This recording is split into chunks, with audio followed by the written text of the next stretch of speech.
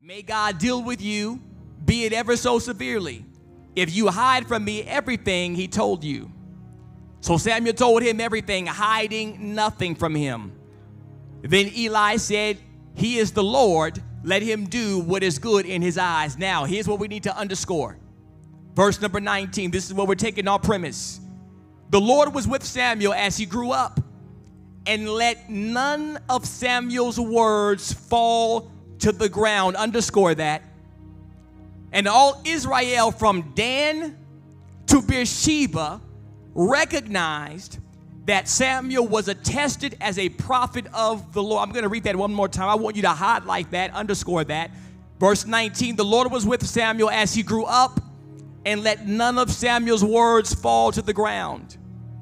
And all Israel from Dan to Beersheba, which is a well, recognized that Samuel was attested as a prophet of the Lord. I'm going to title this text. I want you to look at your neighbor and tell your neighbor, don't spill it. Don't spill it. If it's not clear to you now, it will be clear by the end. Say it again. Look at your neighbor and say, don't spill it.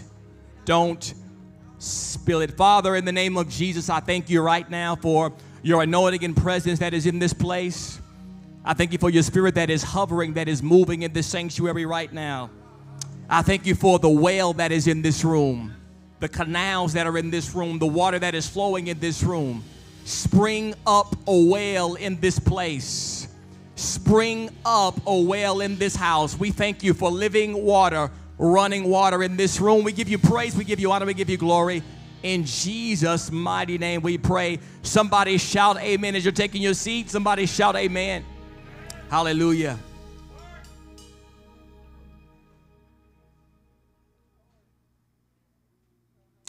Water is the basis of life. Life depends on water. After about 3 days, you will die for the lack thereof. Historically, civilizations who harnessed water thrived, but those who did not failed. Here in Texas, we recently experienced water scarcity. We had an energy crisis recently where the accessibility or the access to water for many became scarce. And we had boil water notices in which we had to boil our water before drinking it out of the risk of something being wrong or the water not being clean or pure. And it was this past month as we dealt with this energy crisis and this somewhat of this water crisis that we locally began to realize that water actually has a value. You typically don't realize or understand that when typically you have access to water at any given time. But for us locally, when the energy crisis broke out and pipes began to bust and people didn't have access to turn their water on, and when they tried to run to the grocery store to get water, there was none to get, no bottled water to get, we realized that water is actually more valuable than we realized. Water is essential to life. There is no movement without water. There's no growth without water. There's no revitalization without water. Water brings healing. In fact, aside from the spoken word of God in the beginning, God did not dare to create without water. Let's look at Genesis chapter 1, verses 1 through 2. It declares, in the beginning, somebody shout, in the beginning. In the beginning, God created the heavens and the earth. The earth was formless and void, and darkness was over the surface of the deep. And the Spirit of God was moving over the surface of the waters. Now, that word moving actually means hovering or brooding. Earth at this point, it was in a dark and empty state. Earth was in a chaotic state. But even in its chaos, there was some pre-existing matter that the Bible mentions here that was called water. You see, in the beginning in Genesis chapter 1, when you examine Genesis 1 very carefully, you'll see that earth is in a flooded state. It's dark, it's empty, and it's void, but there is the movement of water. And the Spirit of God is hovering over this water. It's brooding over this water. As the Bible says, the Spirit of God was moving over this water, it paints a picture of a bird nesting over its eggs, waiting for them to hatch. This is the Spirit's brooding or hovering over the waters as God's incubation process for creation. The Spirit of God himself is hovering or brooding over the waters that existed because it's going to be a basis and a process for development. I want you to stay with me as we break down this thing called water in this series of The Whale. Dry land and heavenly bodies and plants and animals were formed from the elements of water. Water was a part of God's creative process. There was the spoken word, yes, but he uses the element of water to begin to create. And similar to wisdom, water was always there from the beginning. This is how critical water was from day one in the process of creation. Water is so critical that the human body in which God created from the soil and breathed the breath of life into consists of 60 to 70% of water. As we talk about whales, you and I are both, in a sense, a whale. Naturally, we're made up of 60 to 70% water. Modern nations have had violent conflict behind water. People fight over water. People have killed over water. In Yemen, there was fighting over water. In Darfur, there's been conflict over water. In Nigeria, there have been conflict over water. Tensions rise because of water. Tensions rise because the lack thereof water. And the Bible talks about conflict whales. As we talk about whales in the springing forth of water, there are whales that brought about conflict in Scripture. It's in Genesis chapter 26, verse 19, it declares, "But when Isaac's servant dug in the valley and found there was a well of flowing water, the herdsmen of Gerar quarreled with the herdsmen of Isaac, saying, 'The water is ours.' So he named the well Esek because they contended with him. Then they dug another well and they quarreled over him too. So he named it Sitnah. So Isaac is an avid well digger. And every time Isaac digs a well, conflict breaks out. The first well he called Esek means quarrel or dispute. Because when he found or identified a well, conflict broke out. People tried to fight him over this new resource that he had identified.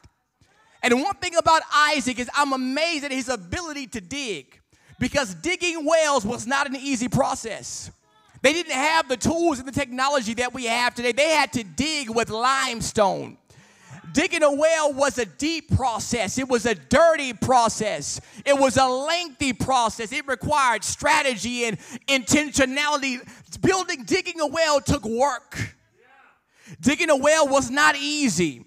Digging a well was a dirty process. And Isaac, who is an entrepreneur, won't stop digging. It's during a time of famine that God tells him to go to Gerar. And the reason God tells him to go to Gerar, he says, I want you to move to Gerar because this is where in famine I'm going to prosper you. And one thing to take note of when it comes to Isaac moving to Gerar is your prosperity is linked or connected to your soil of where God calls you to. Had he stayed in Egypt, he would not have prospered. But the location of Isaac was instrumental in his prosperity. And you have to be quite sensitive in where God calls you to go, because where he calls you to go is directly connected to your ability to prosper. And Isaac is an entrepreneur. He's a money man. Isaac knows how to make money. In fact, the Bible declares that he sowed in 1 year and reaped 100-fold in the same year. Isaac was so prosperous, the government exiled him. The government of Abimelech said, you become too much for us. You've got to go down to the valley. And Isaac, being an entrepreneur, goes down to the valley and begins to dig, and he identifies a well. No matter what you put Isaac through or what environment you put Isaac in, somehow Isaac knows how to identify a new frontier. No matter what environment you put me in, no matter where you exile me, something in me is always going to find a way. Something in me is going to identify a new blue ocean. Something in me is going to identify uncontested market space that no one has tapped into before. Something inside of me is going to identify a resource. But every time Isaac identifies a resource, a quarrel breaks out. Isaac can't find anything without somebody trying to fight him for it. Isaac can't identify anything with somebody else trying to say that what he identified belongs to him. Isaac can't identify anything with someone trying to take his life or what he found and identified. But no matter what is happening in the region, Isaac is determined to prosper. And I believe I'm talking to some people right now in this room that no matter what's happening or what's going on around you, you are determined to prosper. For any entrepreneur in this room, I know I'm talking to somebody who is determined to prosper, staying up late and waking up early. I'm determined like Isaac to dig, and I won't stop digging until I find water. I won't stop digging until I find a new resource. I won't stop digging until I find a well. I won't stop digging. Somebody shout, dig. Isaac had a knack for identifying resources. When water and resources were scarce, Isaac knew how to identify water. And God is calling us to be a resourceful people. That even in times of chaos and lack and scarcity, something in me is able to find and identify new wells and new resources. You see, one thing about ancient Israel is a semi-arid place. Israel is a dry place. In fact, most wells were not reliable as they were dependent upon scarce rainfall. Most wells that people identified in the biblical days were not fully dependent because once the rain stopped, the well ran dry. And one thing you have to understand when it comes to wells is not all wells are equal. In this day and age, you have to be very careful about what wells you're running to receive information. Because right now we're living in a time where everybody is putting out wells and resources for people to drink from. And if you're not careful, there are some wells that you'll run to that'll run dry on you. There are some wells that you'll drink from that cannot be sustained. There are some church models that are not sustainable. Every well you drink from, you've got to question the source of its water. How is the water supplied from this well? Is it dependent upon rainfall, or does the water come from subterranean streams? The best well is the kind of well where the water comes from the ground. Because when that water comes from the ground, it's not dependent upon rainfall or the elements. The well is rooted in something deeper. What is the depth of your well? You better question every well you get access to.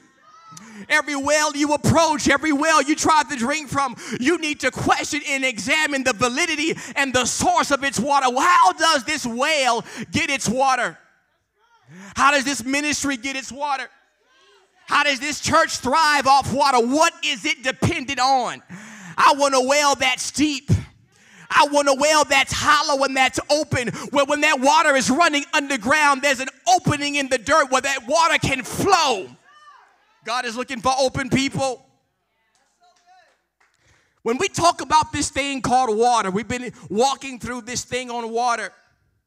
God would use prophets to administer water.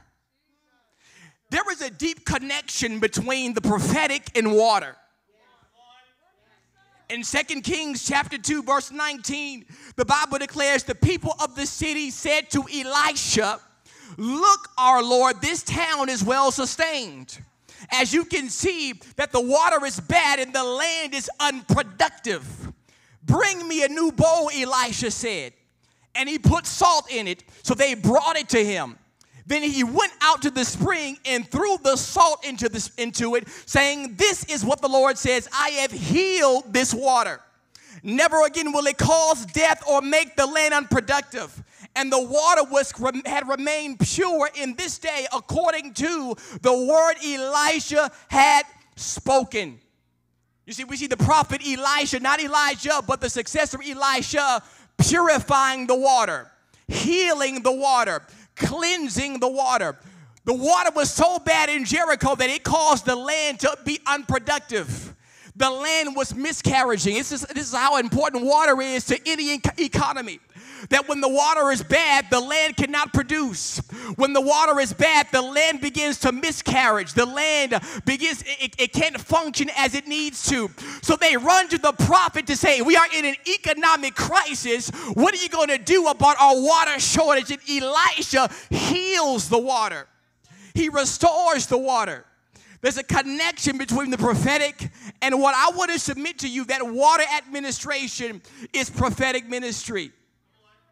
I said water administration is prophetic ministry. And as we see natural droughts in the scriptures, and as we look at society and nations, there is also spiritual droughts. We have natural droughts, and then we have spiritual droughts. Amos chapter 8 verse 11 declares, the days are coming, declares the Lord, that when I will send a famine through the land, not a famine of food or thirst for water, but a famine of hearing the word of the Lord.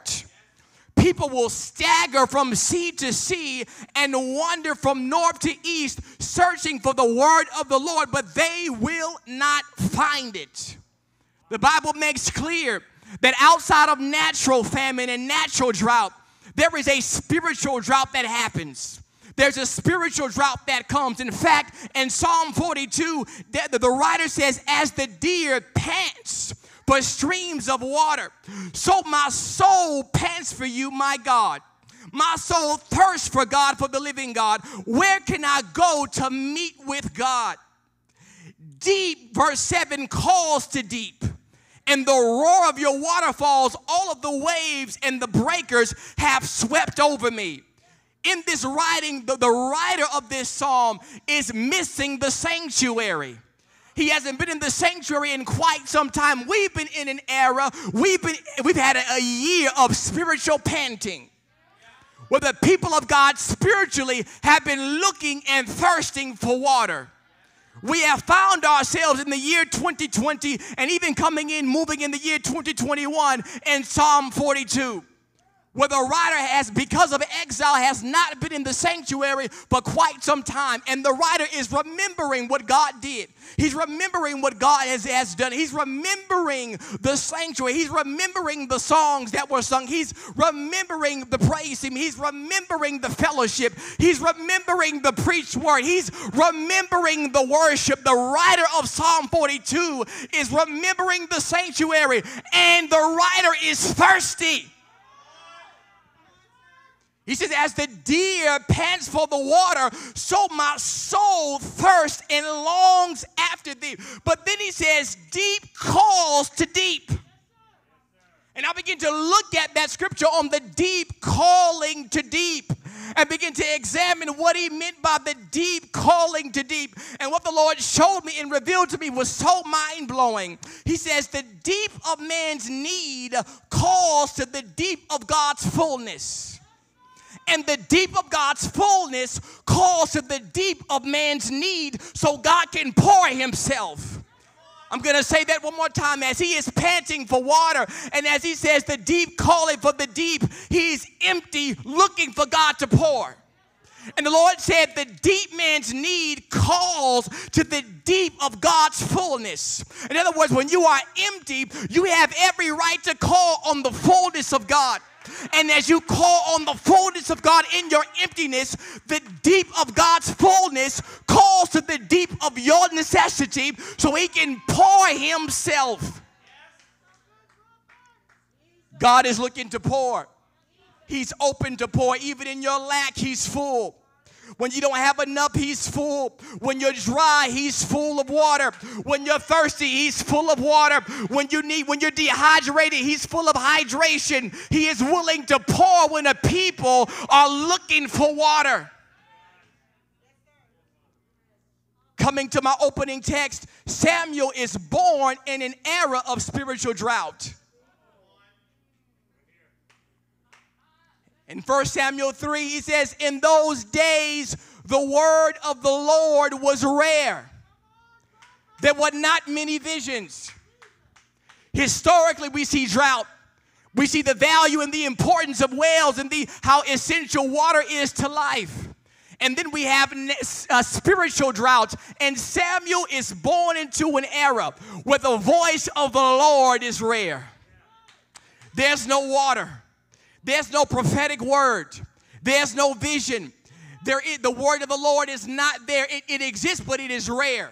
There's only a few instances in which you see a prophetic release. But Israel now is in a spiritual drought. And a part of the destiny of Samuel is to bring water where a country or a city is dry. And so God brings Samuel into this era of where the priesthood is dysfunctional. But before we can really talk about Samuel, we have to really examine Hannah. Because without Hannah, there is no Samuel. Samuel, or Hannah rather, desired to have a child.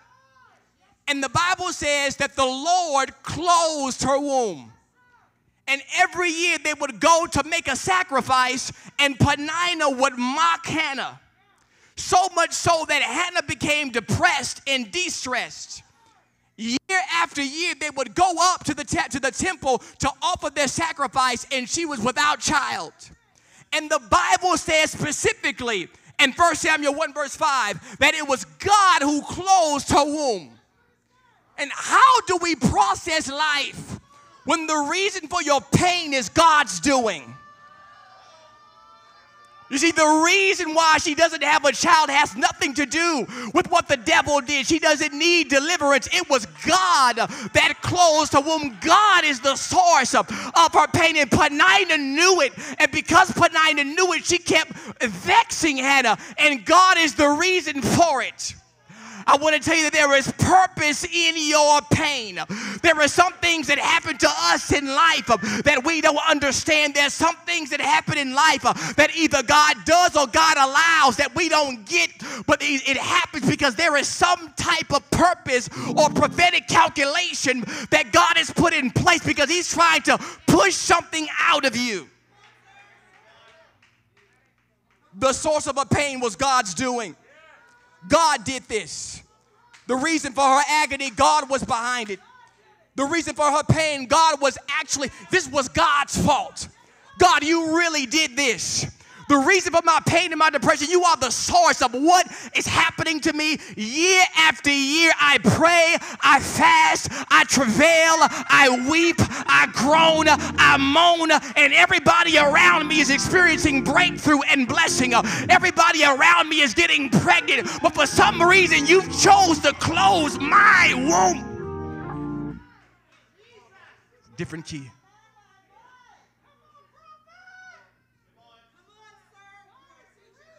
God did this. And there are some issues in life that we have that God is actually behind it. There's some pain in your life that God is actually behind. There's some things you're dealing with that God is actually behind. God is trying to set you up because He's trying to use you as a conduit that would release a source of water. There's purpose in your pain. There's purpose in your pain. But look at what Hannah accesses. Year after year, Hannah goes up to the sacrifice, and nothing happens. But in 1 Samuel chapter 1, she prays something specifically, and God moves on it. After years of prayer, she finally makes one vow. She says, Lord, if you give me a child, I'll give him back to you. Year after year, she prayed. Year after year, she went to the temple, and nothing happened. God closed it. But she prayed one specific prayer, and that one specific prayer allowed God to open her womb. And what did she pray? She said, Lord, if you give me a son, I'll give him back to you. Notice after she had Samuel, the Bible declares she had 5 other children. The first one was just a struggle.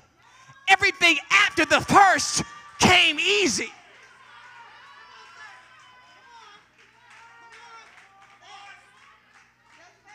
It is my belief it was never the will of God for her not to have a child. According to God's prophetic timetable, he needed Hannah to be willing to give her Samuel. Because God knew, I've got to set the nation up for a transition. I need to put him right under Eli. Once you give me Samuel so I can put him under Eli, fertility is fair game. The revelation is this: if you're experiencing any stagnation in any area of your life, you need to examine what you have not given to God. She tapped into a revelation that if I give God this child, something might happen. If I make a commitment to give God this seed, something might open up. In the moment she said, I will give you this seed, I will give you this child, her womb opened up from there. There are some areas in your life in which you are experiencing stagnation that you need. Once you give something to God, you're going to see it begin to open.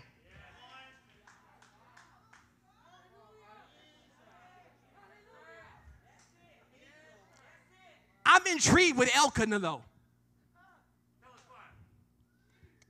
The father of Samuel, the husband of Hannah. If you notice in 1 Samuel chapter 1, starting at verse 1, the Bible opens up in that scripture by telling you Elkanah's background and who he came from and who his father was and who his grandfather was. If you study those individuals carefully, you will come to find that Elkanah was actually a Levite, but he was not serving in the temple.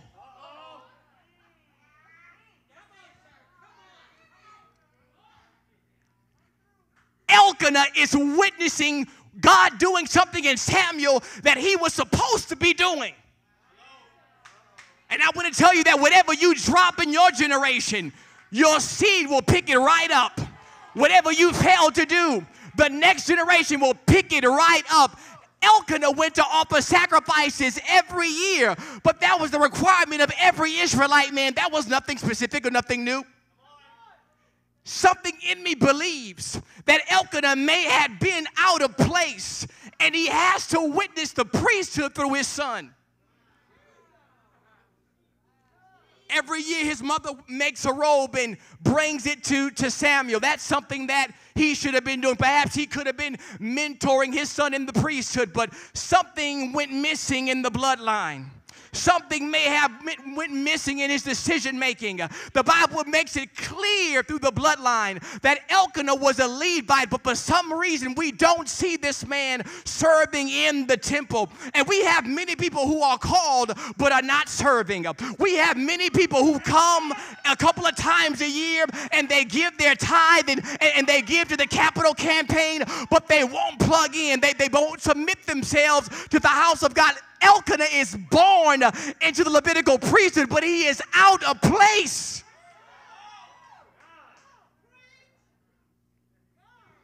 How many people are out of place? You know what you're born into. You're born into the Levitical priesthood, but for some reason, you've chosen to not serve in the temple. Something is missing. Something is out of place. Samuel is born. I'm almost through. Samuel is born, and he comes into a dysfunctional priesthood. When Samuel comes on the scene, in a spiritual drought, somebody shout drought. In this drought, spiritual fathers were not disciplining their sons. Judgment came upon Eli because he knew what to do and would not do it. Eli he lacked the backbone to correct. He was like a jellyback preacher. He couldn't stand. He wasn't firm. He would not correct his sons for anything. And I believe we're in a time right now where there is a lack of discipline, where people are running wild and doing whatever and saying whatever, because we need fathers in place who will get some sons in check.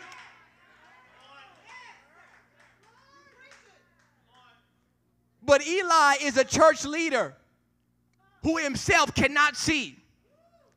His vision has failed. He could not provide vision for the future. In the priesthood of this time, the priesthood leadership couldn't see. They couldn't provide vision for what was to come. And the scripture is clear that the preachers were sleeping with the women. Hophni and Phinehas were running through women in the sanctuary, sleeping with every woman in the temple gate. They had the nerve to take the fat from the offering. Now, you got to understand how they messed up here. Because when you take the fat from the offering, the fat is symbolic of the glory of God. Fat is glory. When they took the fat from the offering to eat for themselves, they were usurping God's glory. These are priests trying to take the glory of God to themselves, and God could not have this. What I find so amazing is that Samuel was mentored by Eli, Hophni, and Phinehas. These men raised him up in priesthood. His mother gave him to these individuals.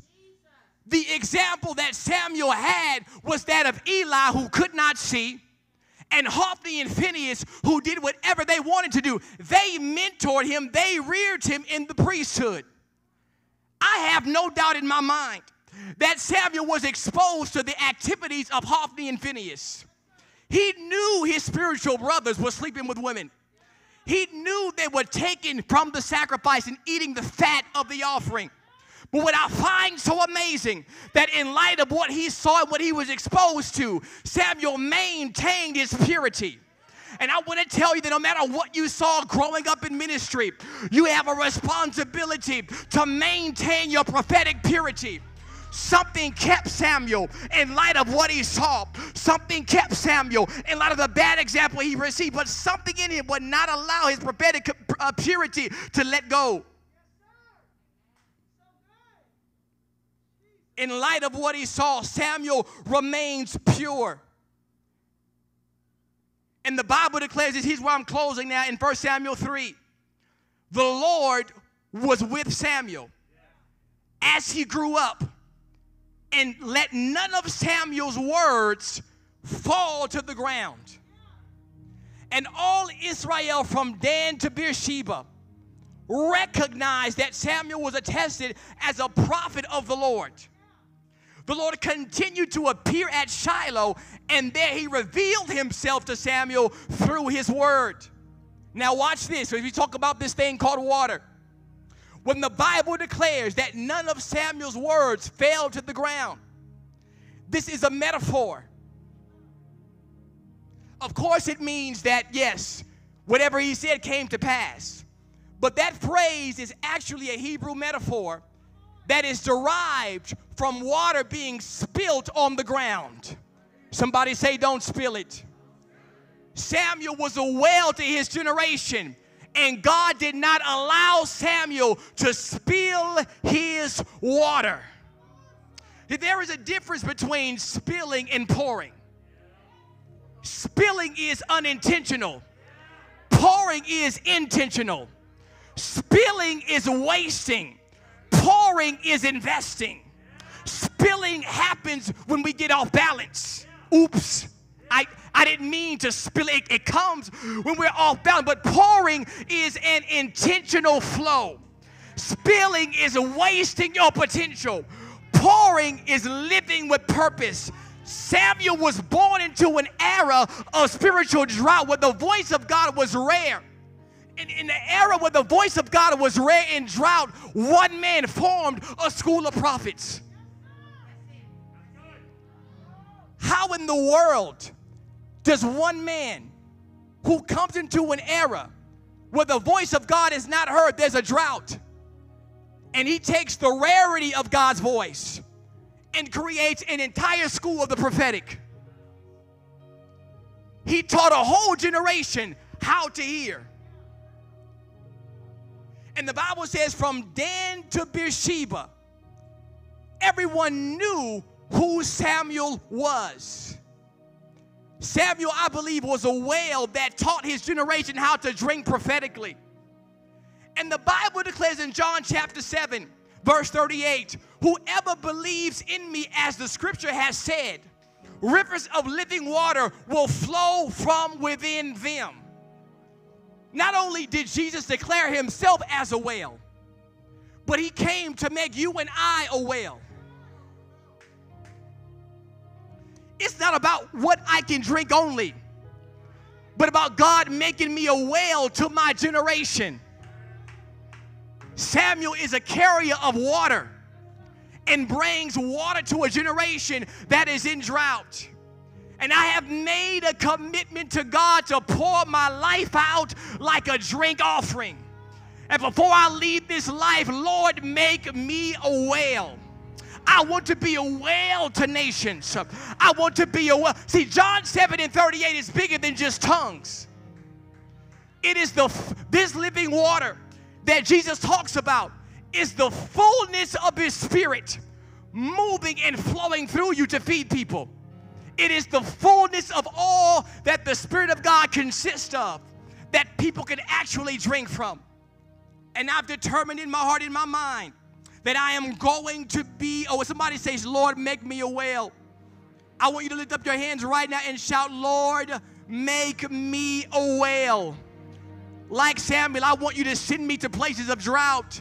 And from my presence, people learn how to actually drink. You see, one thing about water is that you had some wells that were dependent upon rainfall. But there were some wells that were supplied from subterranean water, subterranean spring. In other words, the water is there. It's just trying to find an opening. The water is there underground, but it's trying to find an opening through the rock, through the soil, through the clay, through the dirt, through the humanity. It's trying to find a hollow opening. But the moment it finds an opening, it begins to flow out. The Lord is going to move and flow through you as you are open. You're like clay, but when that water finds its opening in you, the area of your life in which you surrender, there's an open flow. There's a river that flows. Somebody say, God, make me a whale. God, I want to be a resource. Come on. God, I want to be a well of supply. God, I want to be a well of healing. God, I want to be a well of wisdom. God, I want to be a well of solutions. God, I want to be a well of insight. God, I want to be a well of strategy. God, I want to be a well of instruction. I want to be a well of creativity. I want to be a well of finances. Lord, in my generation, make me a well. Come on, somebody cry that out to God right now. Lord, make me a whale in my generation. Where there is drought, I want to be a whale. Where there's drought, I want water to flow through me. Come on. Lord, make me a resource. I want to build a city. I want to end poverty. I want to build a resource center. God, make me a whale. Come on, cry that out to him. Lord, make me a whale. Make me a resource. Make me a river of living water. Let living water flow out of me. Let living water flow from me. I want resources flowing out of me. I want provision flowing out of me. Somebody cry, Lord, make me a whale. Father, in the name of Jesus, I thank you right now in this room for every individual that is here under the sound of my voice. Father, we commit our lives to pouring out our lives like a drink offering. And before we leave this earth, we will be a whale that you've called us to be. We'll be a whale to our generation. We'll be a whale to our city. We'll be a whale to our nation. We'll be a whale to our community. We'll be a whale of resource. We'll be a whale of solution. We'll be a whale of insight. Lord, allow me to pour. Allow us to pour to the glory of God. The Lord wants to make you a whale. He wants to make you a resource. If you believe that, shout hallelujah.